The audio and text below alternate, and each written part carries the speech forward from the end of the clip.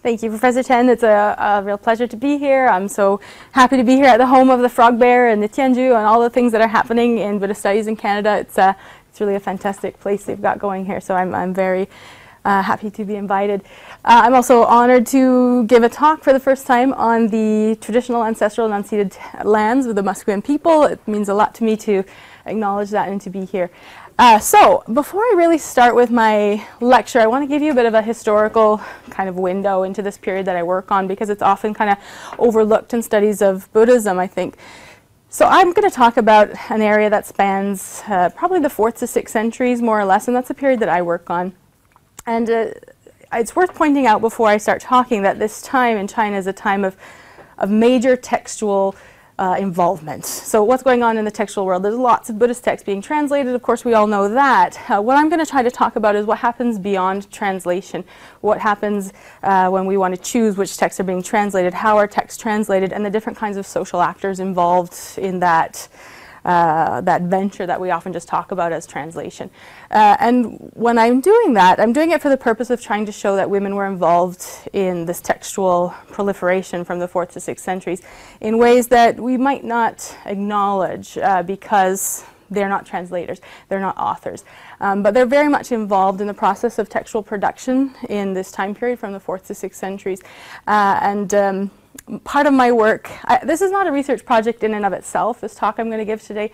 This talk came from a couple different research projects that I have ongoing, in which I've just noticed the presence of women as textual producers and textual innovators in a number of different ways. And so I kind of wanted to put all that together into a talk when Jinhua invited me. So we're going to start, well, we'll start at the tip of the iceberg. And sorry for the cheesy iceberg metaphor on the Prezi format, but I think it actually really works in this particular case, so I just stuck with it. So let's go to the one and only woman who we all know used text. Right, when we talk about Empress Wu, and again, this is a little bit later than my period, right? I'm working in the 4th to 6th centuries, and she's, of course, in the 7th century. And what we know about her is that she used Buddhist text in a number of different ways. Most famously, of course, she had the commissioning of the commentary to the Great Cloud Sutra, which positioned her as a bodhisattva. It positioned her as the rightful ruler of China. So she used Buddhist text to help legitimate the imperial power that she held. She also transmitted Buddhist text around her empire. She wrote commentaries herself. So she did a lot of work in Buddhist textual worlds, I think. And she's like the one standout example that we all have, I think, when you think about women with sort of powerful positions in medieval China and women using Buddhist texts and using Buddhist teachings in medieval China. She's the one that we all go to, right? She's the most famous. She ruled China in her own name, the only person to ever do that, and she did it largely through Buddhism. So this is a very enigmatic person, and this is a great example of what I'm sort of talking about by textual production, is that she was not a translator of this textual material, but she certainly helped to define which texts would be translated and which texts would be circulated and under which kinds of auspices. Now, I'm just using her as the tip of the iceberg, though, and really the tip. My period is lower in the iceberg, is earlier in history, the 4th to 6th centuries. And I see Wu Zetian not as the start of a tradition of women who used text and women who ruled and women who had political influence. I see her as an inheritor of a tradition that had started far before her time, well, a couple hundred years before her time. And that although what she did is unprecedented and she was certainly a trailblazer, I very much think that she was relying on things that other women had did before her. And so we're going to look at a few of the ways in which we can maybe see that. So I just begin with her because everybody knows who she is, and we all know kind of what we're talking about here. And so I kind of want to fill in a bit of a backstory before her that suggests that women have been involved in textual worlds before her, and that she's an inheritor of this kind of tradition. Okay? All right, so that's all we're going to talk about Empress Wu. she's done. So in approaching this topic, I'm going to talk actually about 2 different sutras that I have been working on for different projects of mine. And in looking at these 2 different sutras, I've been able to find out and discover that both of them, I think, are related to female audiences and female textual production. So that's how I'm going to organize most of my talk, is around first the Sutra on Transforming the Female Form. I think I have a, yeah. And then the Srimala Sutra. And then we'll kind of pause and talk about what I mean as women as textual producers. And then we'll jump over an iceberg and try to answer the questions of whether or not that matters. Does it matter to see women in these roles historically? And how does it matter? Okay. So let's start with the Sutra on Transforming the Female Form, which Professor Chen mentioned. I have a project on sexual transformation, and this is kind of a cornerstone sutra of that project. It's one of many, but it's a kind of a cornerstone one. So let's hop in there for a sec. Okay. So it's a complicated text, the Sutra on Transforming the Female Form. It purports to have been translated by a monk called Dharmamitra in the Liaosong. And we're going to talk quite a bit about the Liaosong court. And if you know my other work, I mostly work on the Northern Way. So jumping into the South is a bit of a transition for me, but I'll definitely find a way to get us into the Northern Way in a couple of slides. So hold on, we'll still talk about the Northern Way. But the court of the Liaosong was very active in Buddhist textual production in this period. Unlike the courts of the Northern Way, we're not huge textual producers. So looking at textual production, we kind of have to look at this particular court. So the text was said to have been translated by Dharmamitra in this time, and it's a master text about why a woman would like to do sexual transformation, why it's beneficial for a woman to change her body into a male body along the path to Buddhahood, is sort of the implied understanding of it. But let me tell you about the text itself before. I'm going to use the text to talk about its audience and talk about its patronage, but it's important, I think, to understand first what the text is actually about. Because it's pretty spectacular, really. Okay, so what we have with this text is what I call a pastiche. We have two different textual traditions, two different sutra stories, woven together into this text with some creative new stuff added in, basically. So the first set of stories we have is the baby in the womb kind of setup. So if you've ever read these kinds of sutras, what happens essentially is that the Buddha is preaching to an assembly, and he notices that there's a woman in the audience pregnant, and he can see into the womb of the woman in question, and he sees that her child is perfect and peerless. And then the baby starts talking to the Buddha from the womb, and they have this kind of back and forth before the baby is then born out of the side of her mother, just like the birth of a Buddha. And the earth shakes and quakes in 6 different ways, just as it does at the birth of a Buddha. And so we're signaled in the text that this is a very special child. So in the first sets of stories, the special child talks a little bit with the Buddha about her female body, where she came from, what Buddha land she came from, why she's here, and where she's going to go after that. So that's one textual tradition, that there are a number of sutras related to that story, but that's one story, and that's how the Sutra on Transforming the Female Form opens, with that setup. Then there's another set of stories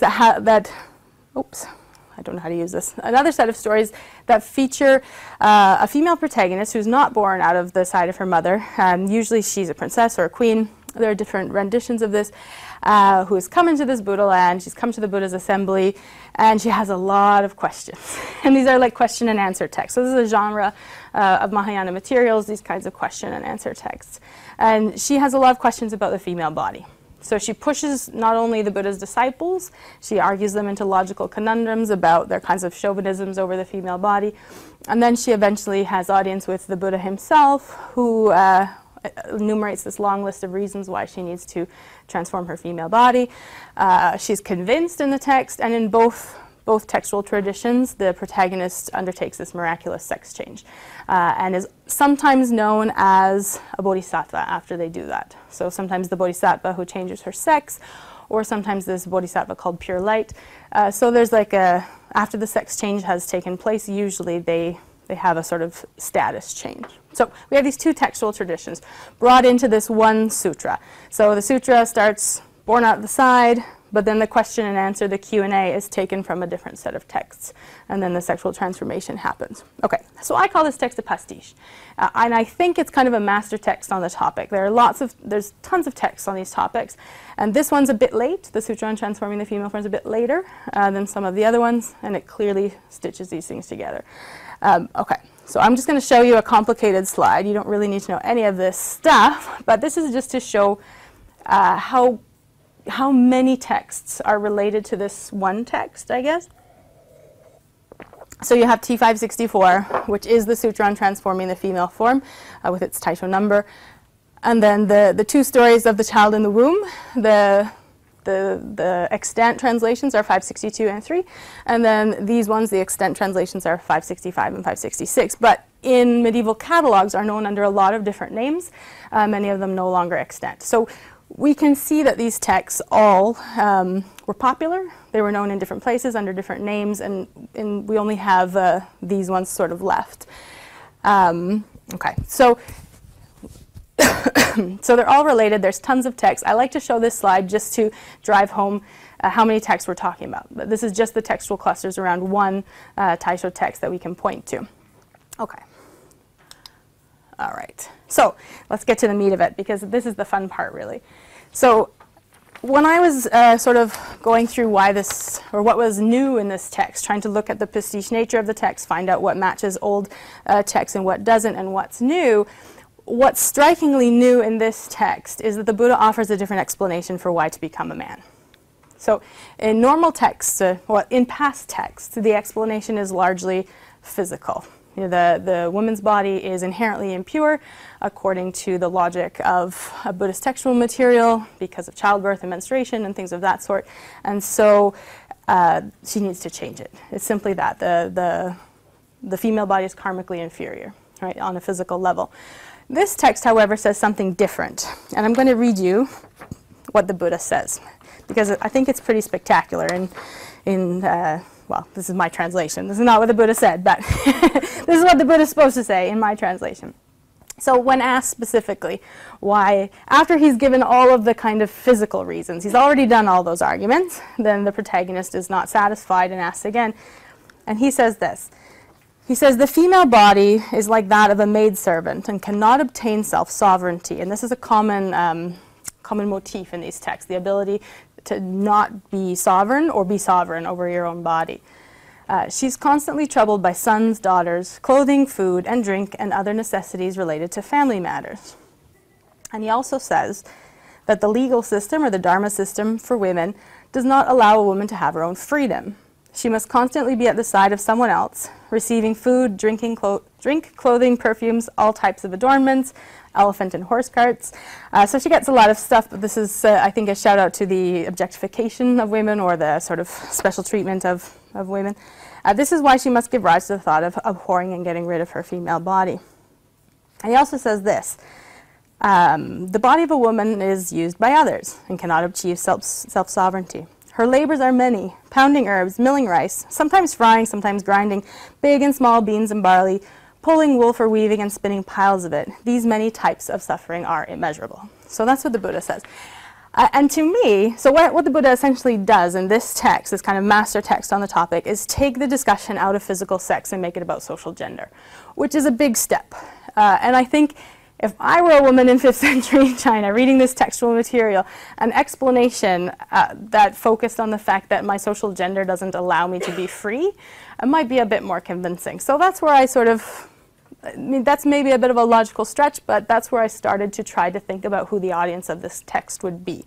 Is it possible that the audience for this text were women who were looking for a new explanation, one that they thought was more, one that fit them a little bit better? So if we think about who the message might be for, we can make a pretty evident historical connection. Elite women.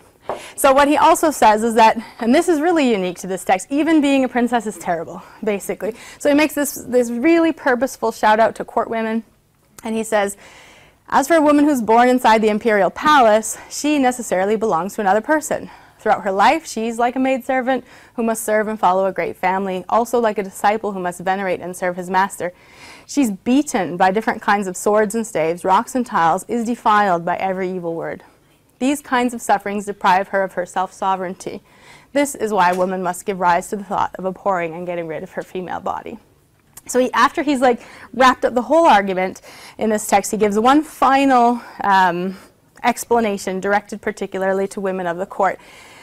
And so who are these women? If you're a woman listening to this text, who are you? And we can make a kind of clear historical connection, I think.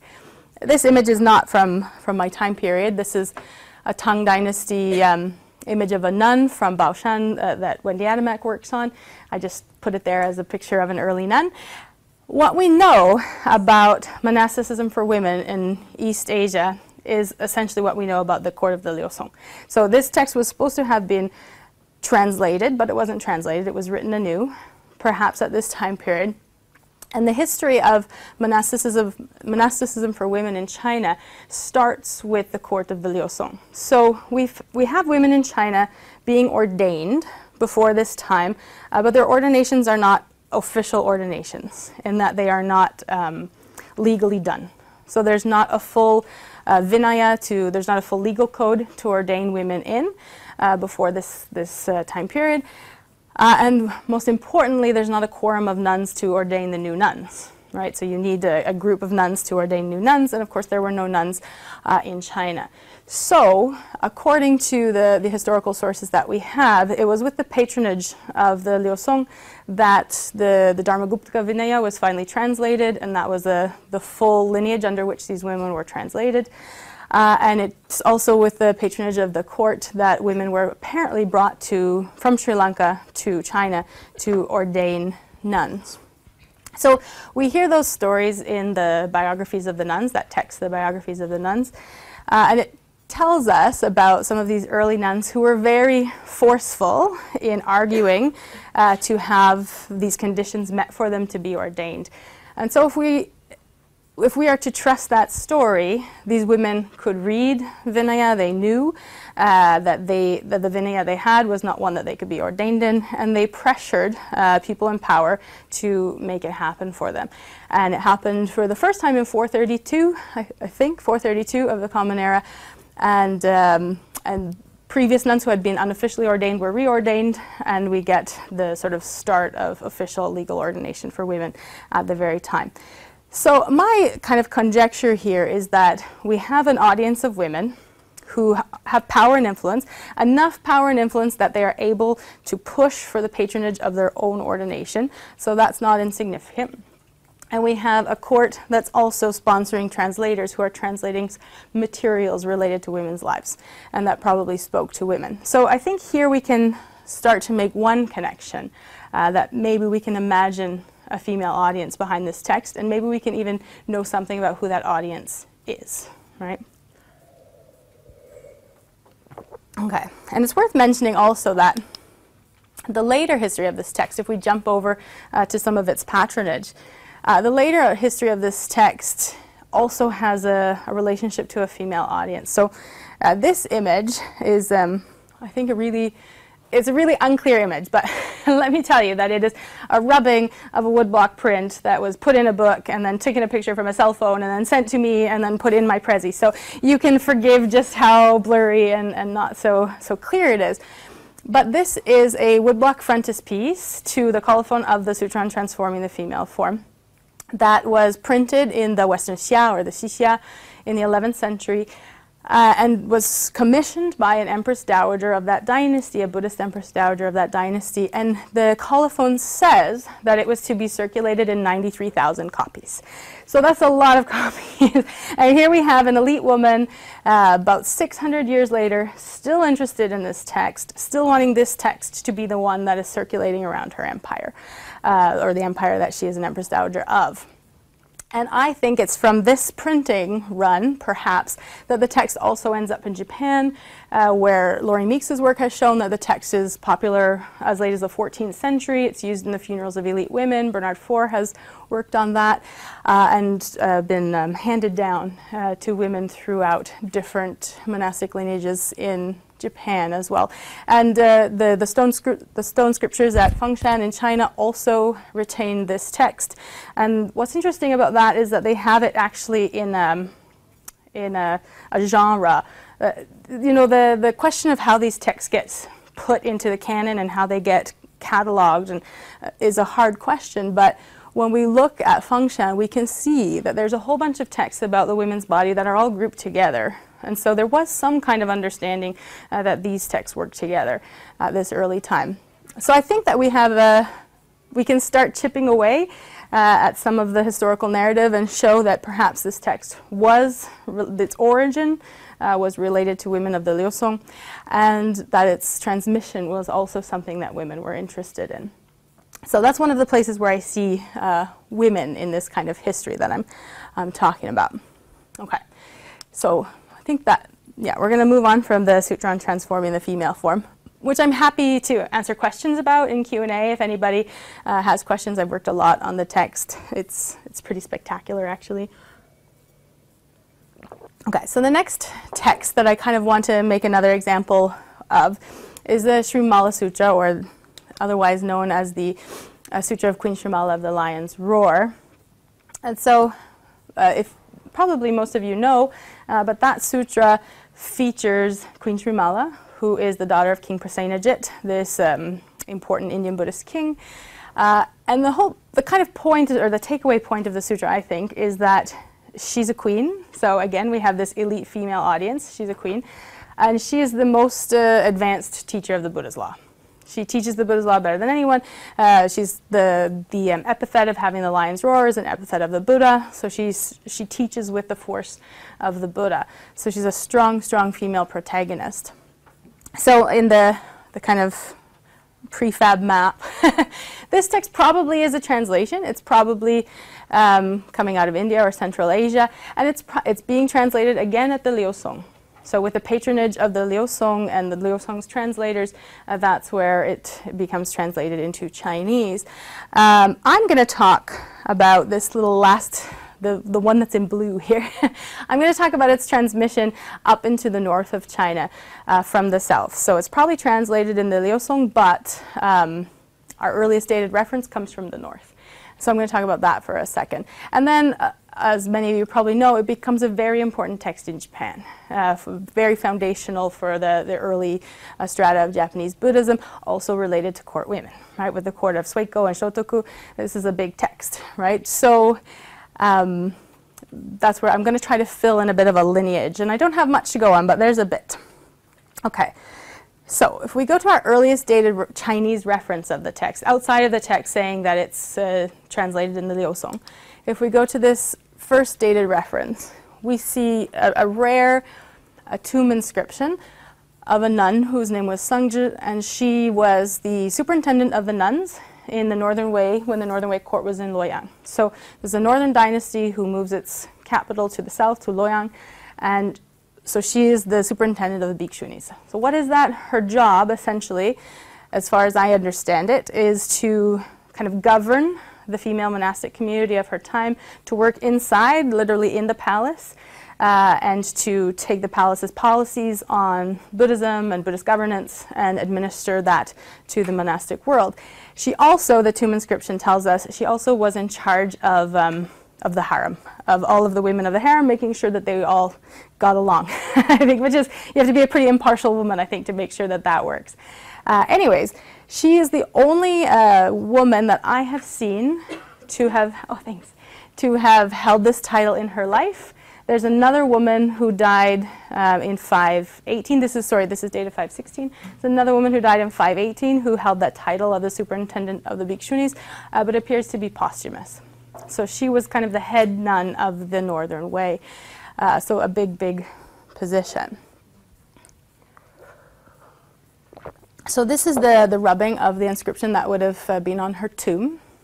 And what we are told about Sungzhi is that she was a very eminent nun, and that she was called to the Northern Wei court because she had mastered the study and chanting of various sutra materials. So her fame came from her ability to chant these sutras, and it was her fame, according to the biography anyways, that brought her to court. And I should mention that she's not somebody of the imperial family. We have no reason to put her at court other than this fame. So, you know, if she were related by blood or by marriage to somebody in the imperial line, we might think, okay, maybe they just brought her there because they wanted her there and they kind of fabricated this stuff. But she's born under the northern Liang, so in kind of northwest China. She doesn't have name. We don't know her name. Sungja is her Dharma name.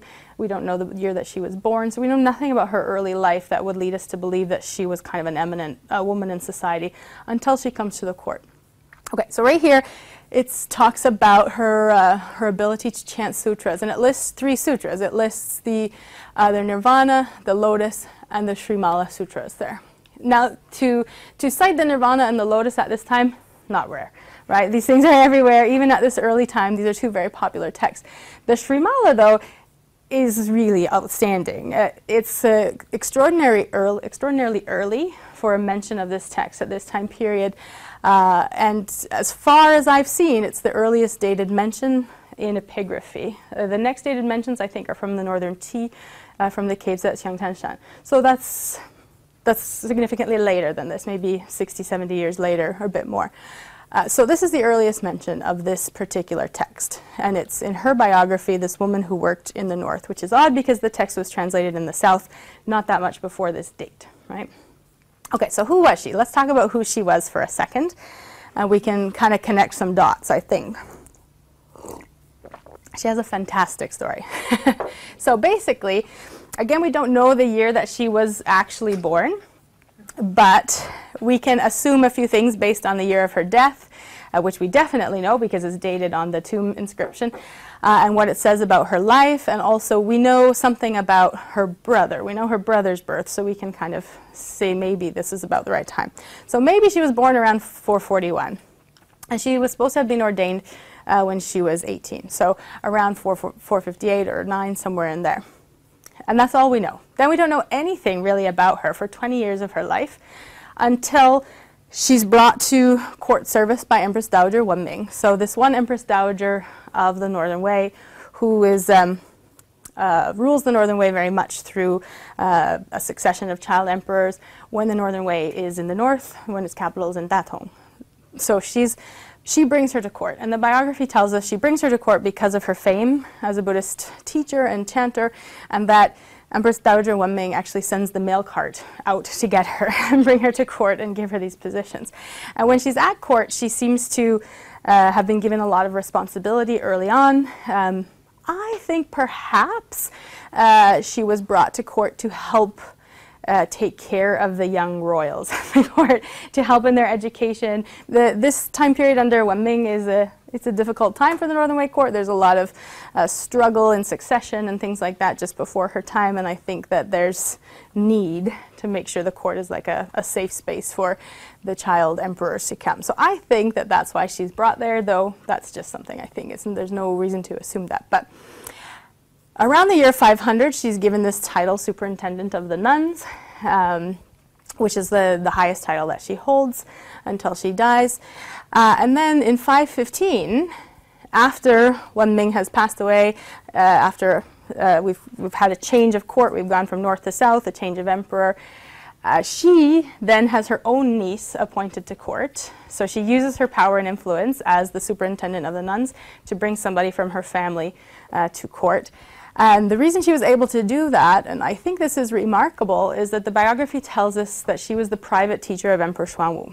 So this is a woman who was trusted to be in private audience with the emperor, teaching him Buddhism, essentially. And he was known as a patron of the Buddhist tradition. So she has her niece appointed to court. Her niece eventually becomes the consort of Emperor Xuanwu and births a son by him.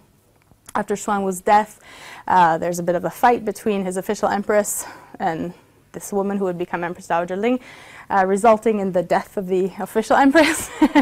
First, her banishment to the nunnery, which is a question we can talk about. She gets banished to the nunnery by Empress Dowager Ling, and then she's also murdered there.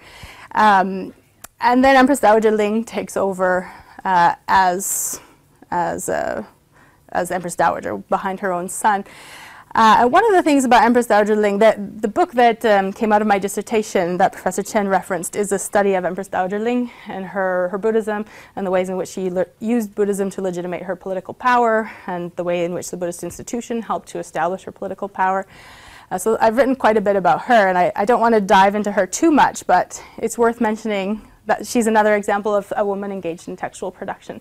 I mentioned before that the Northern Wei is not very well known for textual production. There's a few cornerstone texts translated under the Northern Wei, but not that many.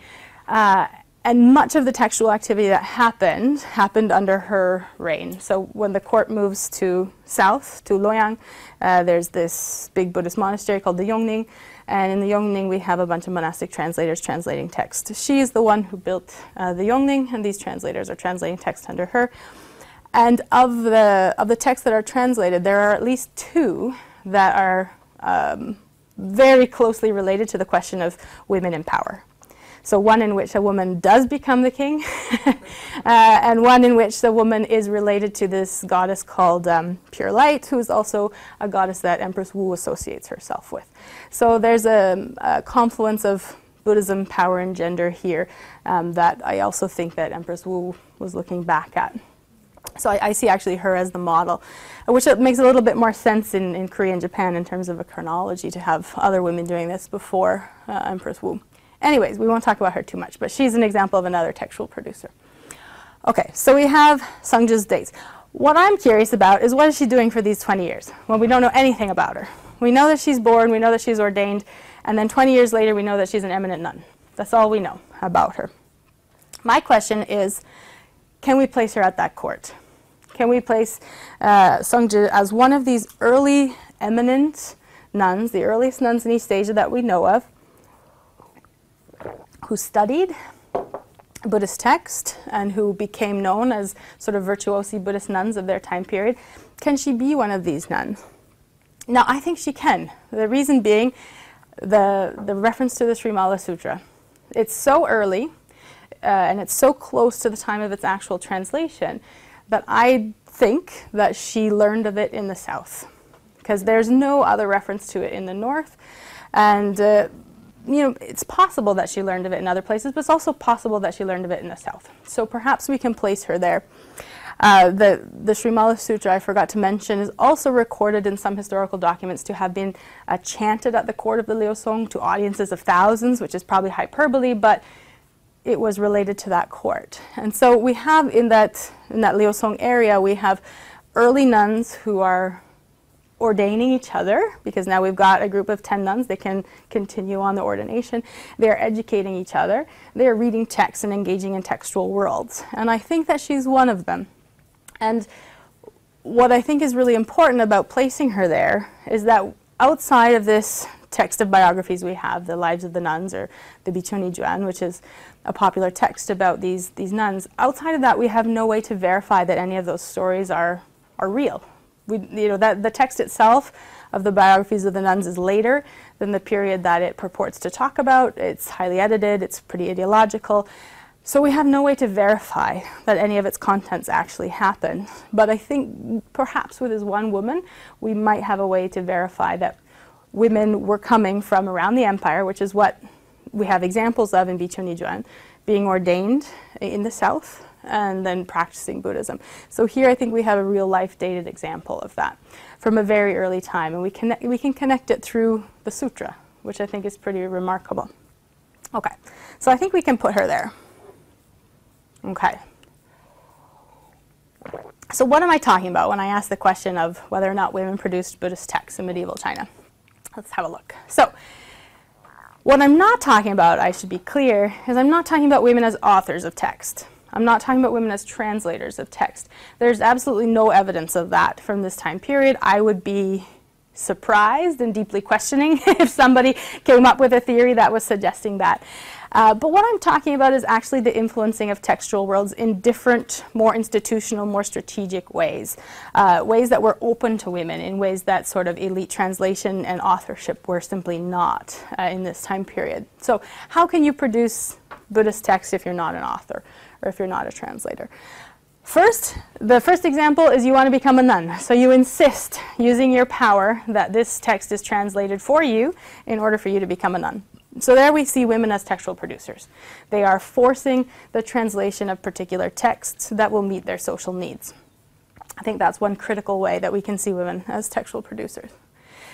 Beyond that, and I think in a bigger level, they're influencing more general textual translation by being an audience, by just being a critical mass of persons interested in Buddhism, wanting to know what the Buddhist texts say, and perhaps wanting something related to their lives as women, which I don't think is a stretch to imagine. Particularly in this time period, there are so many texts that reference this idea of sexual transformation, so many, and there are also so many texts that talk about court women. So I think the two of those questions were sort of hot at the time period in the, say, the mid-5th century, and that they were hot because of their audience. You know, you had an audience of women who were eager to read Buddhist texts, eager to understand and translate and be ordained and to be able to show a kind of eminence within the Buddhist tradition that they hadn't had before. And so I think that's a really important way that they influence textual production, simply influencing which texts are being translated, which are being, creating a canon of a canon, so to speak, at that time period. They're also, I think, training their elite. Maybe that's a strange way to talk about it, but I think it's important to, especially in the lives of women, it's important to say things as they are and not back down from big words. It's not simply that they were hanging out and maybe reading some Buddhist texts together. I think that these women were very involved in their sort of Buddhist careers, and that they pushed for ordination, and that they trained each other how to read these texts, how to chant these texts, and created actually, I argue in some work, they've created a new form of womanhood that wasn't really available prior to this time, a kind of elite Buddhist womanhood that just simply wasn't there before and that they are participating in. And when they're doing that, of course, they are transmitters of text, they are copiers of text, they are people involved in textual production. Also reading, memorizing, chanting. We have many examples of women from this time period being referred to as good readers, good chanters of this kind of text. So again, that helps to tell us which texts are important, and a general as an audience. You know, when we think of Buddhist textual production, what's both baffling and fantastic about Buddhism is that we don't have one book, right? We have thousands of books, and we have to find a way to talk about those thousands of books in a way that makes sense within the Buddhist tradition. What we normally do is we talk about the later sectarian traditions. We talk about the big books that have made big influence in the sectarian traditions of Buddhism. But in this period, different books are popular. And when we start looking at which ones were popular, we can connect them to different audiences. And I think that those audiences were female. Okay, so that's what I mean about textual sponsorship or textual production at the court. Okay, so I'm going to spend the last like 10 minutes or 15 minutes just on one slide. We're going to try to talk about if this matters and what are the ways in which it matters, because what I don't want my scholarship to do, or what I don't want to be as a scholar, is somebody who simply says, oh, women did that. You know, we can look back, that's an easy thing to do. Women did that, women did text. Of course women did text. Why did we not assume they didn't do text, right, in some kind of way? That's kind of a first layer of scholarship. That's a first layer of questioning that we get from our data, and we can talk about. But it's important, I think, for us to think about why it matters, for us to point this out. And these are the reasons why I think it matters. So I'll talk about these for about 10 minutes or so.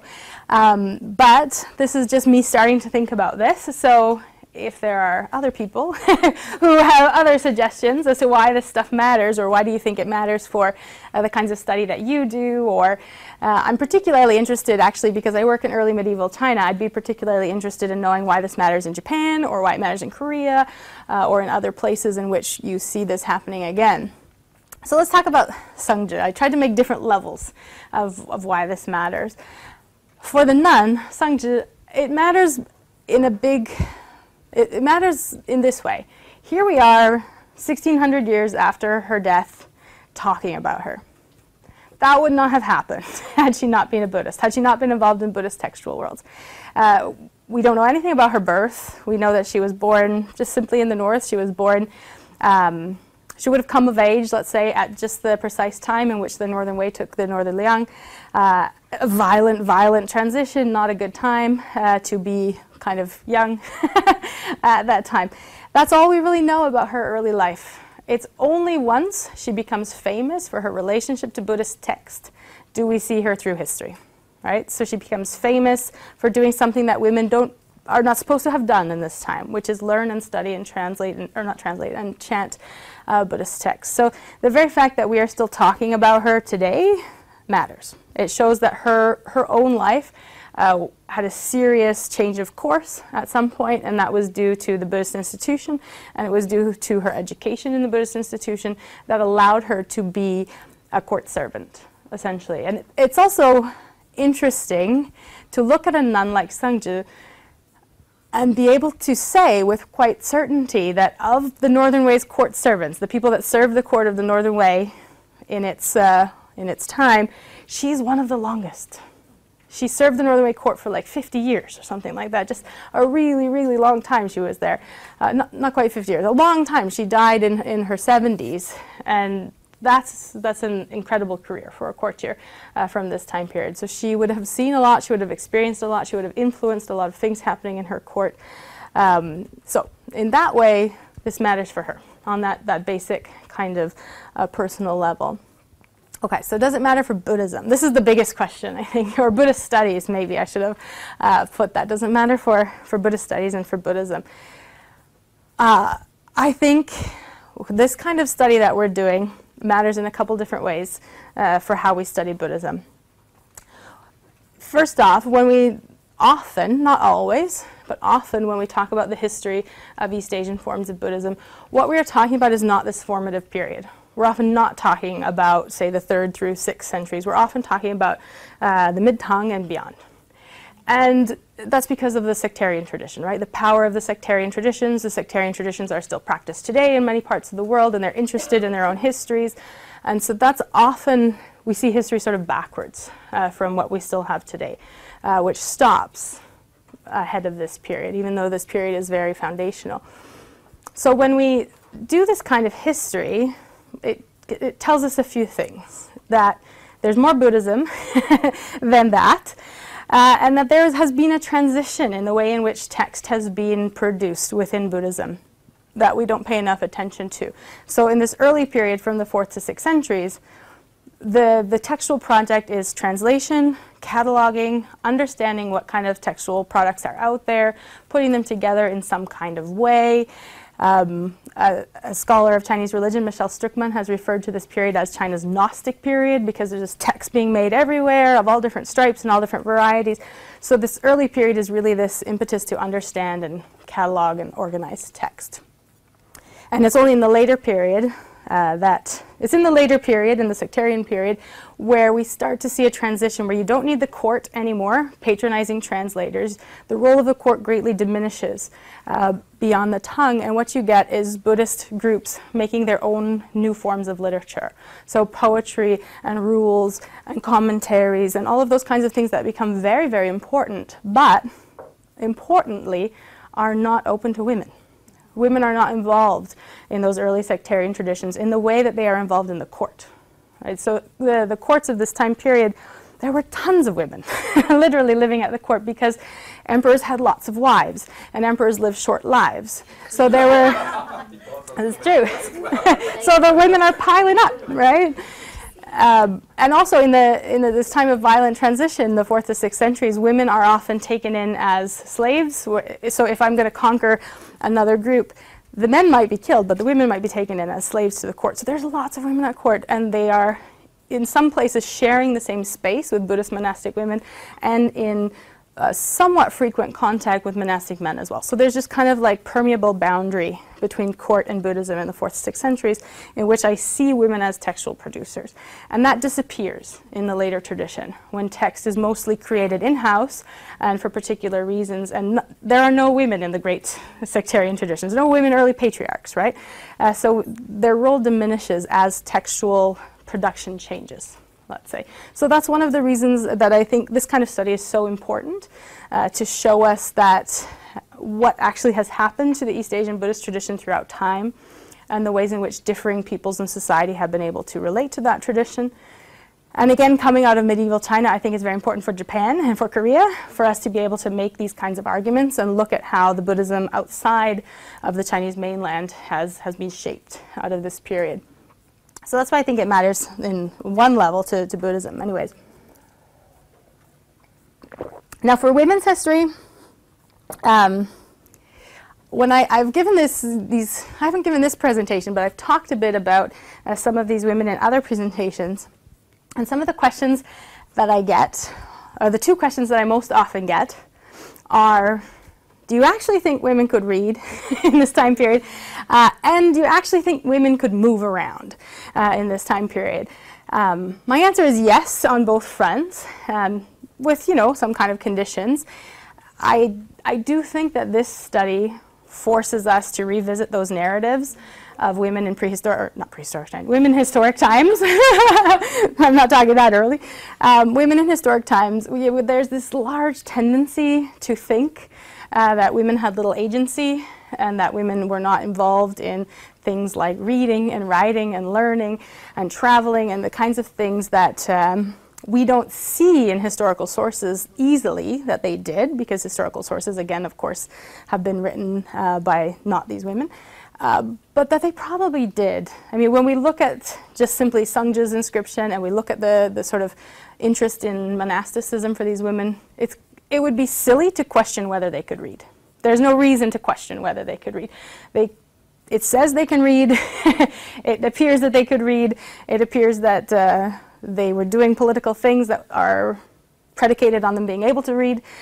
So that question to me is a pretty obvious one. I think that to some extent, anyways, as much as literacy is always a kind of a shifting and difficult thing to map, these women were reading. On the other hand, the one that's more difficult maybe is the ability of women to move around. So that's a bigger issue. And that's the biggest issue, I think, in the biography of Sungja when I say that she went to the south. So could she move north to south? Is that something she could have done?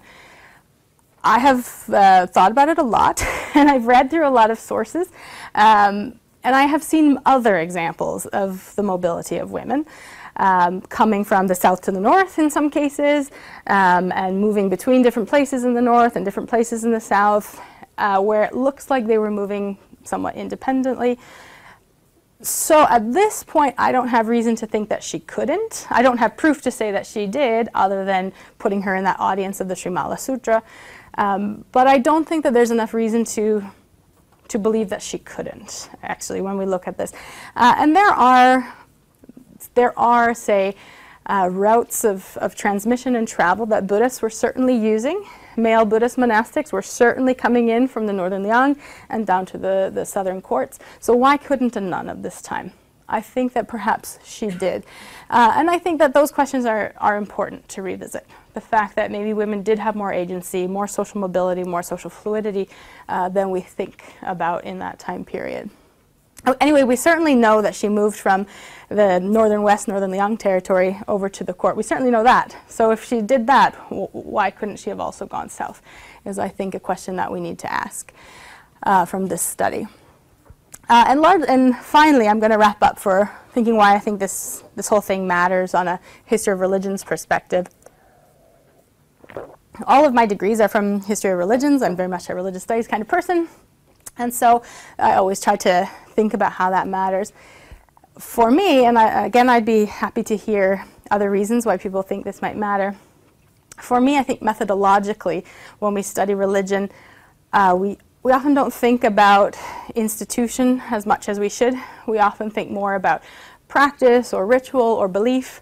And in this case, I think it really brings the institution of religion into just sharp relief, because we see that as an institution, Buddhism affected the lives of women in very concrete ways that we can look at and we can point to. And in some ways, it bettered their situations, right? And again, often when we think, and maybe this is just like a modern Western hangover, often when we think of religious institution, we think of how unfair it has been to women. And historically, and I don't want to suggest otherwise, I don't want to say, you know, religious institutions are great for women. But in this particular case, I think that the religious institution, when you look at Buddhism as an institution, you can see very clearly the ways in which it gave women social opportunities. It allowed them to, say, be public women of standing in society without having children. It allowed them to be educated. Perhaps in the case of Sungja, it did allow for her mobility. If she was a nun traveling with other nuns from north to south, then that allowed her that movement, right? And so I think that by a study like this, we can again appreciate the fact that religious institutions are deeply important to the ways in which religion spreads, and it's not just about text, and it's not just about ideas. It's very much about, on the ground, what people did with their bodies and how they related to those big centers of power. So those are the ways in which I think the whole thing matters, but I would love to hear from you. So I think I will stop talking. If you have questions, I'd love to hear them.